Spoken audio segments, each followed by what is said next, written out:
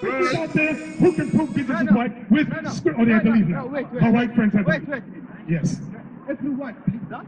Everyone. Wait, Oh, they're gonna lie now. no, I'm saying about white Christians. Everyone here. Watch this. I don't know. He's gonna drop. Watch this. Now, I'm going to his question now. He said, "Who are we?" Now, I wanted those scriptures on color first. That's to prove that the lies perpetrated in the earth, that these white people are the Jews, is false. Solomon was black. Job was black. Jesus is black. They're Jews. The point that you're making a point now. The point is right. But now you're creating more problems between black people and white people. No. Something wrong. Okay, watch this. Just listen, watch this. Give me Matthew 10:34. I'm going to show you. Watch this. He says, I'm making problems now.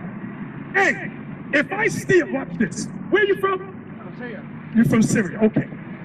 America has gone and bombed Syria recently, right? I know all America, watch this. Hey, watch this. Just listen, bear with me. They bombed Syria, right? They say, okay, we're going to get a foot in there.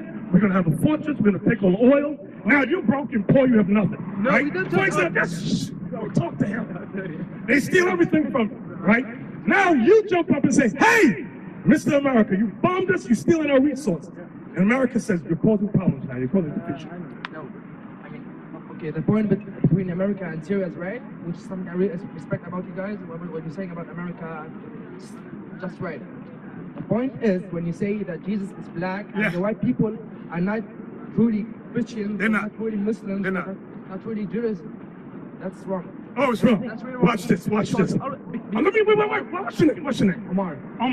I asked everybody out here, what was the judgment for slavery? You see, nobody wanted to answer. I think one white guy then ran down the street. Really? There's a judgment for all these people like him. You destroyed him. These three over here, they're destroyed. There are a lot of people that's been destroyed, and there's a judgment that's coming. And guess what? You see this young man right here walking? He has never paid for his crimes. Never. His race, his aunt have never paid. How do I know? If I steal from you and you catch me, what should I say? I say, I'm sorry. What should I do? If I have your wallet, give me your wallet. Take out your wallet. Watch this. I steal from you now, right? And then I say to you, you know what? I'm sorry. I stole your wallet. What should I do? Give me back my wallet. Thank you. So now, the white man, America, they stole the land of America, 1492, took the whole continent, took North America, Central, South, Canada. Then they said, oh, we're Christian. Then they brought in the slave trade. Chase Bank, Apple Bank, they all said, oh, we're sorry. And they do nothing to show they're sorry. Do you understand? That's true. Of course, that's true. Man. So now, we bring up God's judgment. How come you only understand when it's dealing with Syria, but you don't understand it's dealing with us? I understand everything you say. You understand everything? Yes, and I'm like 100% with you guys. Okay, that's good. I'm glad you said that. Where are we going, Captain? Matthew 10. Watch this. Watch this. Read that. Matthew chapter 10, verse 34. Think not that I am come to send peace on earth.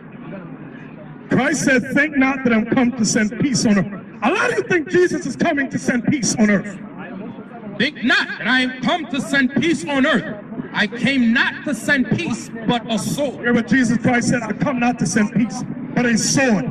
Meaning judgment shall come down on every nation that had a hand in destroying our people. Judgment is coming. You can smile. You can joke it off. You can go to sleep and say, it's not going to happen. Oh, it's going to happen. Everything, I'm going to show you how true the Bible is. Give me Deuteronomy 28.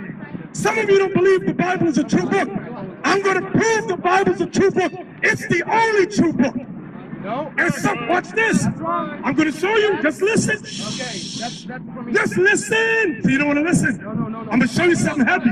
I know he's Muslim. Now you see the, go ahead. You see the giggling Mormons over there, right? The giggling Mormons in their book, the book of Nephi, chapter 5, says God cursed white people and turned them black on earth.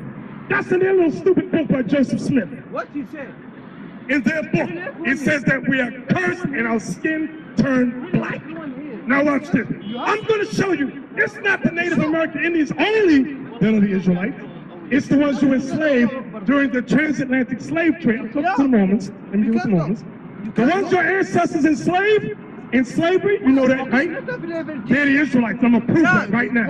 Deuteronomy 28:15. This is the book of Deuteronomy, chapter 28, verse 15. And it says, but it shall come to pass, if thou wilt not hearken unto the voice of the Lord thy God, to observe to do all his commandments and his statutes which I command thee this day, that all these curses shall come upon thee and overtake thee. Who is Moses speaking to? The 12 tribes of Israel.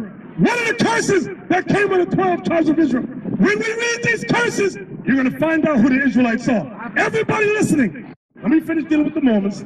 Read verse 32. Verse 32, thy sons and thy daughters shall be given unto another people. Thy sons and thy daughters shall be given unto another people. Who were we given to? We were given into the hands of these so-called white people. As slaves in Germany, France, Europe, America, we were given into your hands. Read it again. Thy sons and thy daughters shall be given unto another people, and thine eyes shall look and fail with longing for them all the day long, and there shall be no might in thine hand. When you took our sons and daughters from us, you sent some to France, some to Germany, some to Amsterdam, some to America, some to Brazil. And we had no might to reunite our families again. You white people totally destroyed us with your hatred. You did an excellent job destroying us. Read that part again. And fail with longing for them all the day long, and there shall be no might in thine hand. There shall be no might in your hand. Do white people in Israel have might to go after the German? What do they call the German? The ones that, the SSO, yes. The white man in Israel, listen good, has power with Mossad to go around and hunt down German war criminals.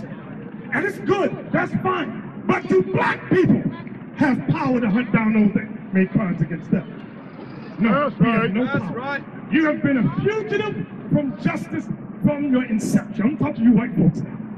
You've never paid for the evils you've done on the earth. And this is what God's talking about. Read on. Verse 33. Verse 33. The fruit of thy land and all thy labors shall a nation which thou knowest not eat up. What's that talking about? Colonialism. It's talking about colonialism. Read it again. The fruit of thy land and all thy labors shall a nation which thou knowest not eat up. Is Germans in Africa? Yes. France is in Africa. America is in Africa. Israel's in Africa. Doing what? Stealing all the resources. Read it again. The fruit of thy land and all thy labors shall a nation which thou knowest not eat up, and thou shalt be only oppressed and crushed always. So you black people now, I wonder why you're always oppressed? Because God said we would only be oppressed always. Why? Who's he speaking to? The Israelites. Who are we? The Israelites. I don't care if you call yourself Cameroon, Ugandan, Sierra Leone. We were scattered everywhere. Read on, verse 48. Verse 48.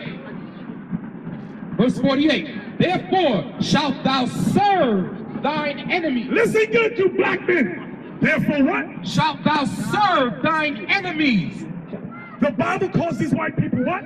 Therefore shalt thou serve thine enemies. We've been serving you white people for over 400 years.